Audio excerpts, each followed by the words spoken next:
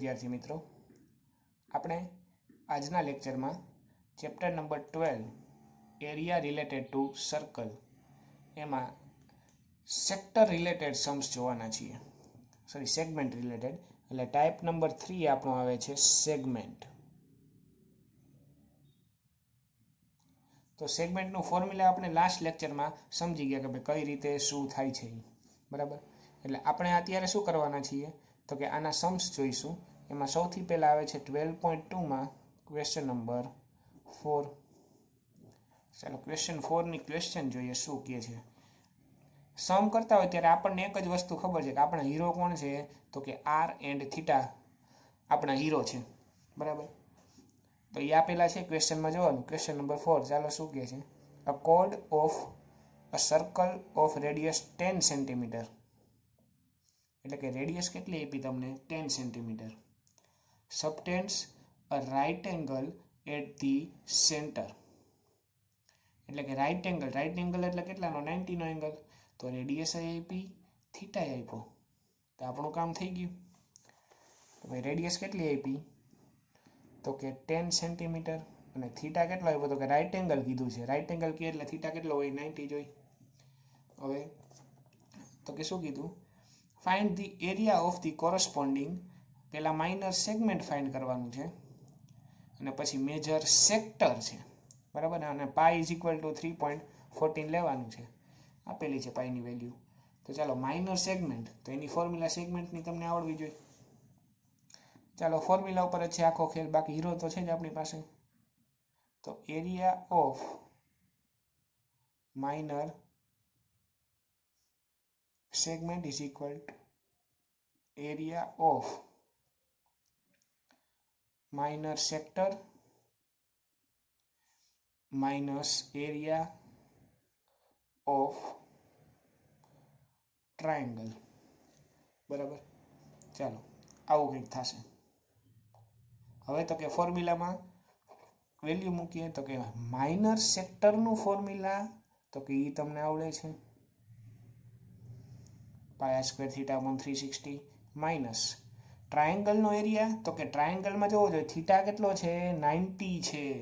તો થીટા 90 હોય ત્યારે ટ્રાયંગલનું ફોર્મ્યુલા આવું હતું 1/2r².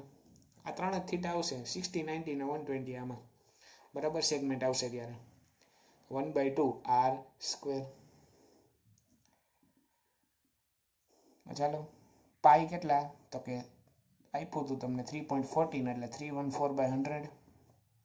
r is 10 એટલે 10 into 10. Theta is 90 upon 360 minus 1/2. r means 10 into 10 square છે એટલે. ચાલો 0 0 કટ 0 0 કટ એટલે આ તો ગયા. હવે તો કે 0 0 કટ 9 8 36 તો 9 4 36. હવે તો કે 4 and 3 1 4 તો 2 2 4 અને 157 2 314, બરાબર. અહીંયા તો કે 2 5 10 કટ થઈ ગયા. તો અહીંયા શું વધ્યું તો કે ઉપર વધ્યા ઓનલી 157 અને નીચે વધ્યા ઓનલી 2 માઇનસ 10 5 50, બરાબર. હવે તો કે 157/2 કરી નાખવાના. પોઈન્ટમાં એલસીએમ લેવા નહીં જવાનું કોઈ દિવસ, બરાબર. આ તો નાનો નંબર છે એટલે તમે લ્યો તો હજી સમજે, બાકી લેવાનો નહીં એલસીએમ.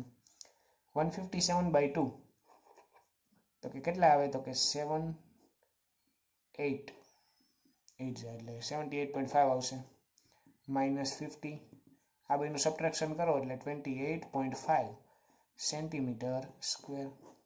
તો આ તમારો આન્સર કોનો હતો કે માઇનર સેગમેન્ટનો એરિયા મળી ગયો 28.5 સેન્ટીમીટર સ્ક્વેર. શું કર્યું આપણે તો કે ફોર્મ્યુલા મૂકી, પછી સિમ્પ્લિફિકેશન તો આપણને જે કરતા હતા આગળના સમ્સમાં એ જ કરવાનું છે, બરાબર. હજી આમાં કંઈક આ ફર્સ્ટ હતું અને સેકન્ડ હજી કંઈક ફાઇન્ડ કરવાનું કીધું હતું. સેકન્ડ એવું કીધું હતું કે મેજર સેક્ટર છે, મેજર સેગમેન્ટ નથી. જોજો કોણ છે મેજર સેક્ટર. તો મેજર સેક્ટરનું ફોર્મ્યુલા તમને આવડે છે એરિયા ઓફ મેજર સેક્ટર શું થશે તો કે πr² 360 માઇનસ થીટા અપોન 360 બરાબર. આનું ફોર્મ્યુલા મેજર સેક્ટરનું વેલ્યુ સબસ્ટિટ્યુટ કરી દો. પાઈ means 314 upon 100, r 10 into 10, 360 minus theta, so theta is 90, that means 360 minus 90 તો કેટલા વધે તો કે 270 એટલે હું ડાયરેક્ટ લખી નાખું છું 270 અપોન આ 360 તો હતા જ. ચાલો અહીંયા 0 0 કટ થઈ ગયા 0 0 કટ થઈ ગયા. હવે તો કે અહીંયા 0 0 હજી કટ 27 and 36 તો કે 9 3 જા 27 9 4 જા 36 બરાબર. હવે તો કે 2 2 જા 4 and 157 2 જા 314. હવે કંઈ કટ નથી થતા તો ઉપર વધ્યું 157 into 3 divided by 2. હવે તો કે 157 into 3 કરી નાખો તો 3 7 જા 21 3 5 જા 15 17 3 1 જા 3 plus 1 4 471 by 2. આ બેનું ડિવિઝન કરો જે આવે એ તમારા સેન્ટીમીટર સ્ક્વેર એટલે આ તમારે મેજર સેક્ટર મળી જાય બરાબર. કેટલા આવે તો કે 2 2 જા 4 2 3 જા 6 2 5 જા 10.5 235.5 સેન્ટીમીટર સ્ક્વેર. ધેટ મીન્સ નીચે વર્ડિંગ્સમાં આન્સર લખી નાખવાનો. Area of minor segment is 28.5 centimetre square and area of major sector is 235.5 centimetre square બરાબર. તો ચાલો એના પછીના 4th ક્વેશ્ચન હતો. 5th ક્વેશ્ચન જોઈએ શું કહે છે.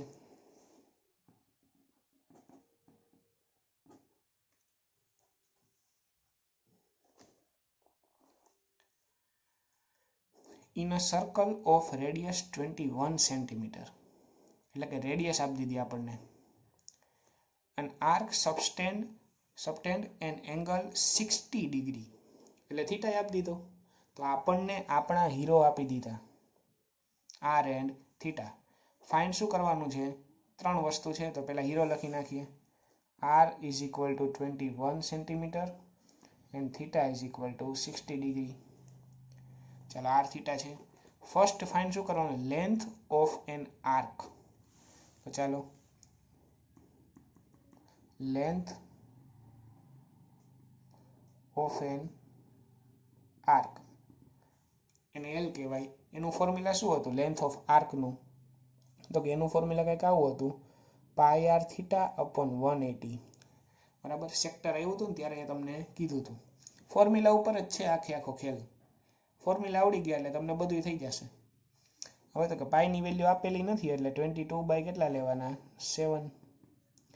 r is 21 theta is 60 upon 180 0 0 cut 6 3 જા 18 3 7 જા 21 and 7 7 કટ તો વધ્યું શું તો કે ન્યુમેરેટરમાં 12.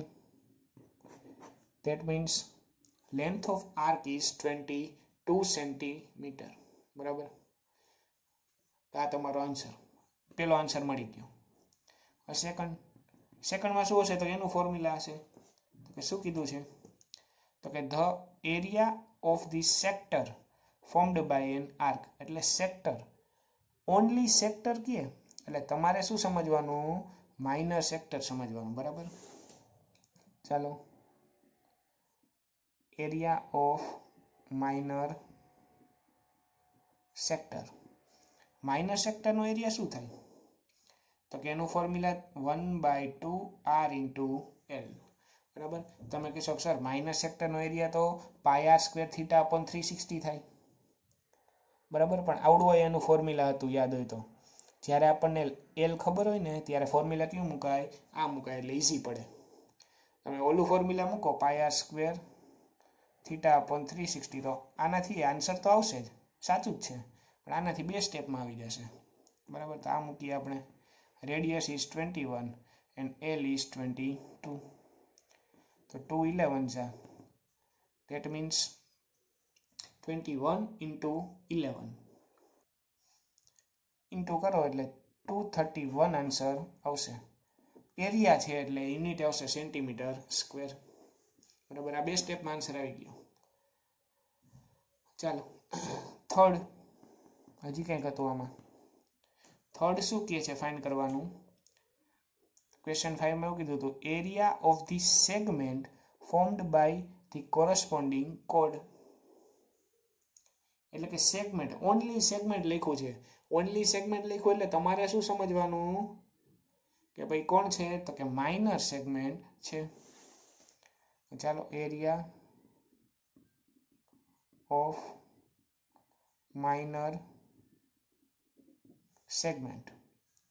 ચાલો, માઇનર સેગમેન્ટનો એરિયા કોણ છે, તો કે એનું ફોર્મ્યુલા કંઈક આવું હતું કે ભાઈ area of minor sector minus area of triangle. બરાબર ને? સેગમેન્ટનું ફોર્મ્યુલા શું હતું, તો કે સેક્ટર માઇનસ ટ્રાયંગલ. હવે તો કે આનું, તો કે માઇનર સેક્ટરનો એરિયા, એનું ફોર્મ્યુલા લખવા ન જવાય. અહીંયા તમને માઇનર સેક્ટરનો એરિયા ડાયરેક્ટ ખબર છે, કોણ? 231. એટલે કે 231 ડાયરેક્ટ આનો આન્સર માઇનસ. હવે ટ્રાયંગલનો એરિયા તમને ઉપર ક્યાંય ખબર નથી, તો આમાં લખવું પડશે આનું ફોર્મ્યુલા. તો કે ટ્રાયંગલના એરિયાનું ફોર્મ્યુલા કયું યુઝ કરવાનું, તો કે થીટા 60 છે. થીટા 60 હોય એટલે આપણને ખબર છે કે એનું ફોર્મ્યુલા થાય √3/4 r². બરાબર, તો ચાલો 231 અપોનમાં તો કંઈ છે નહીં, માઇનસ √3/4. રેડિયસ ઇઝ 21 એટલે 21 × 21. અહીંયા કંઈ કટ થતું નથી. 21 × 21 એટલે એનો સ્ક્વેર એ થશે 441. ઉપર √3 એમણામ છે ને અપોનમાં 4 એઝ ઇટ ઇઝ. આ તમારો ફાઇનલ આન્સર, આટલા સેન્ટીમીટર સ્ક્વેર. બરાબર, ક્વેશ્ચનમાં જોવાનું √3ની વેલ્યુ તમને આપેલી છે, જો આપેલી હોય તો જ મૂકવાની, બાકી √3ના √3 એઝ ઇટ ઇઝ રાખવાના છે.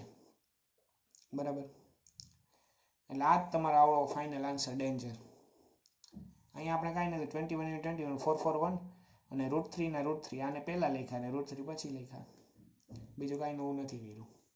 બરાબર, તો આ તમારો ફાઇનલ આન્સર. આ 3 વસ્તુ ફાઇન્ડ કરવાની હતી, એ તમને મળી ગઈ. બરાબર, ચાલો આના પછી નેક્સ્ટ ક્વેશ્ચન જોઈએ, ક્વેશ્ચન નંબર 6.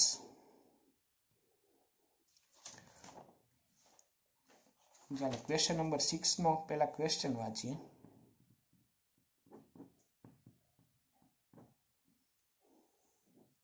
ક્વેશ્ચનમાં શું કહે છે? ક્વેશ્ચન કંઈક આવો છે, code of a circle of radius 15 centimetre. That means radius આપણને આપી દીધી. બરાબર, સબટેન્સ એન્ડ એંગલ 60, થીટાએ આપી દીધો, 0 આપી દીધા. તો ચાલો પહેલાં એ લખી નાખીએ.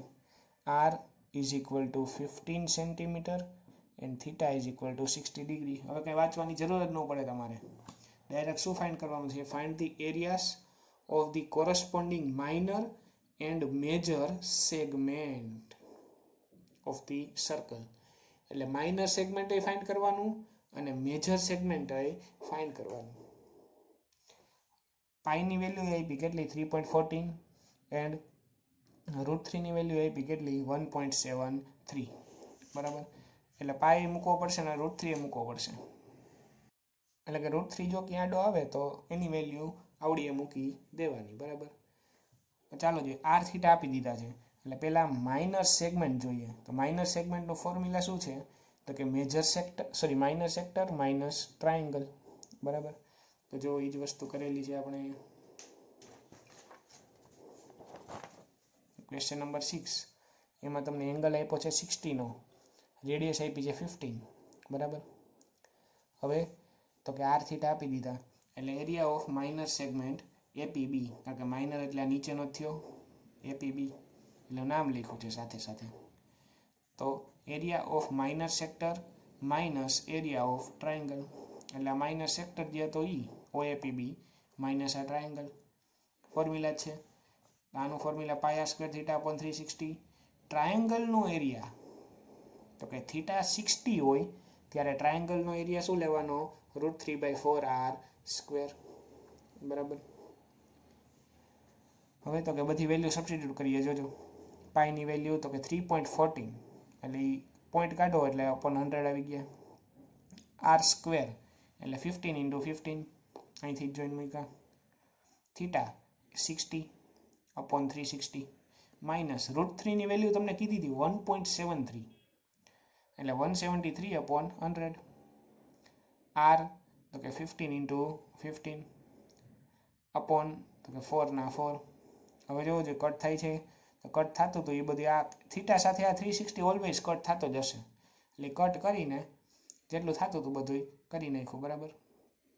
પછી તો કે જે વધ્યું એ બધું અહીંયા લખી નાખ્યું. અહીંયા વધ્યા